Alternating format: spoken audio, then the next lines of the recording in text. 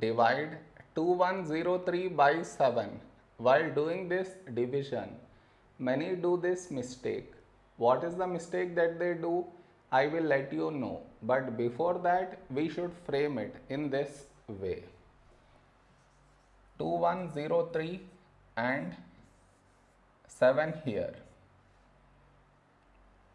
This is your step 1. Next, here we have 2 and here 7. 2 is smaller than 7, so we should take two numbers 21.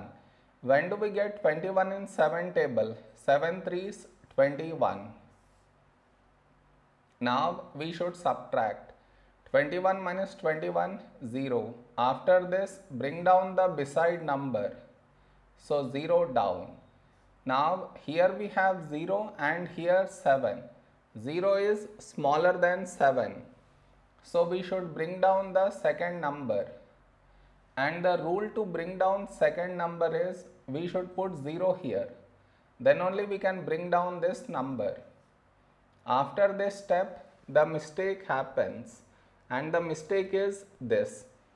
Here we have 3 and here 7. 3 is smaller than 7 and we don't have any more numbers to bring it down. So what many do is they directly put dot, take 0, which is wrong. Why is it wrong? Because just now you brought this number down. And in the same step, you want to put dot, take 0, which is wrong. I repeat, bring down the number and also put dot, take 0. Bring down the number and put dot, take 0. Both at the same step, you should not do.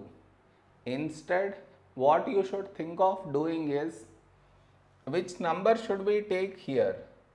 If I take 1, we will get 7, but 7 is larger than 3. So what we should do is, we should take 0. So 7 into 0, 0. Now we should subtract 3 minus 0, 3. Over here, we did not bring any number down. And 3 is smaller than 7. So now we can put dot and take 0. So 30. A number close to 30 in 7 table is 7 4s 28. Now we should subtract, we get 2. And you continue the division. I am not doing that. Did you understand where does the mistake happens? You should not do that mistake.